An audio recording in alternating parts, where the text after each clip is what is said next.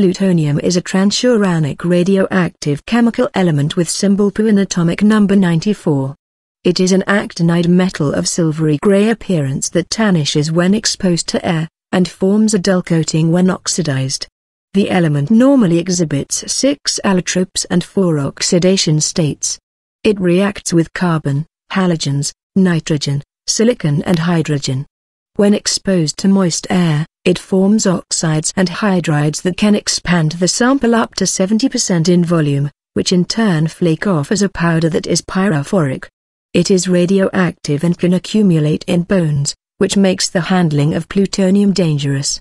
Plutonium was first produced and isolated on December 14, 1940 by Dr. Glenn T. Seaborg, Joseph W. Kennedy, Edwin M. McMillan, and Arthur C. Wahl by deuteron bombardment of uranium-238 in the 60-inch cyclotron at the University of California, Berkeley. They first synthesized neptunium-238, half-life 2.1 days, which subsequently beta-decayed to form a new element with atomic number 94 and atomic weight 238, half-life 87.7 years. Uranium had been named after the planet Uranus and neptunium after the planet Neptune, and so element 94 was named after Pluto, which at the time was considered to be a planet as well. Wartime secrecy prevented them from announcing the discovery until 1948. Plutonium is the element with the highest atomic number to occur in nature. Trace quantities arise in natural uranium-238 deposits when U-238 captures neutrons emitted by decay of other U-238 atoms. Plutonium is much more common on Earth since 1945 as a product of neutron capture and beta decay, where some of the neutrons released by the fission process convert uranium-238 nuclei into plutonium-239. Both plutonium-239 and plutonium-241 are fissile, meaning that they can sustain a nuclear chain reaction, leading to applications in nuclear weapons and nuclear reactors. Plutonium-240 exhibits a high rate of spontaneous fission, raising the neutron flux of any sample containing it. The presence of plutonium-240 limits a plutonium sample's usability for weapons or its quality as reactor fuel, and the percentage of plutonium-240 determines its grade, weapons grade, fuel grade, or reactor grade. Plutonium-238 has a half-life of 88 years and emits alpha particles. It is a heat source in radioisotope thermoelectric generators, which are used to power some spacecraft. Plutonium isotopes are expensive and inconvenient to separate, so particular isotopes are usually manufactured in specialized reactors.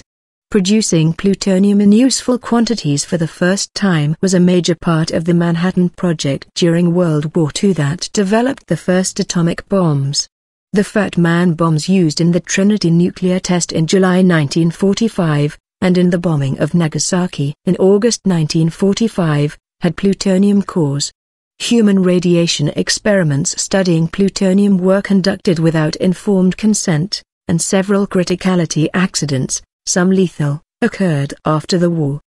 Disposal of plutonium waste from nuclear power plants and dismantled nuclear weapons built during the Cold War is a nuclear proliferation and environmental concern.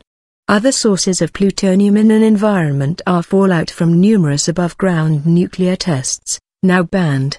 Plutonium, like most metals, has a bright silvery appearance at first, much like nickel, but it oxidizes very quickly to a dull gray, although yellow and olive green are also reported. At room temperature plutonium is in its alpha form.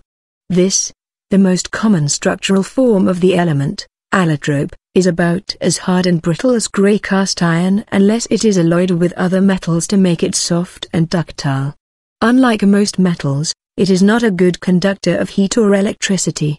It has a low melting point, 640 degrees Celsius, and an unusually high boiling point, 3228 degrees Celsius. Alpha decay, the release of a high-energy helium nucleus, is the most common form of radioactive decay for plutonium.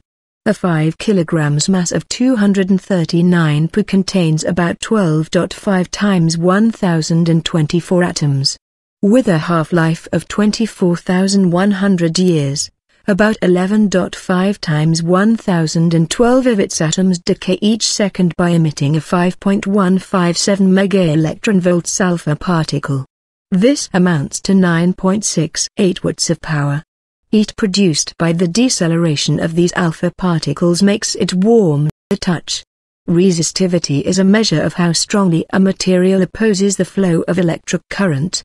The resistivity or plutonium at room temperature is very high for a metal, and it gets even higher with lower temperatures, which is unusual for metals. This trend continues down to 100 K, below which resistivity rapidly decreases for fresh samples. Resistivity then begins to increase with time at around 20 K due to radiation damage, with a rate dictated by the isotropic composition of the sample.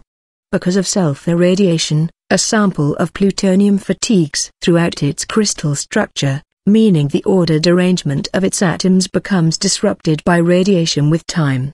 Sulfur radiation can also lead to annealing, which counteracts some of the fatigue effects as temperature increases above 100 K. Unlike most materials, plutonium increases in density when it melts, by 2.5%, but the liquid metal exhibits a linear decrease in density with temperature. Near the melting point, the liquid plutonium has also very high viscosity and surface tension as compared to other metals.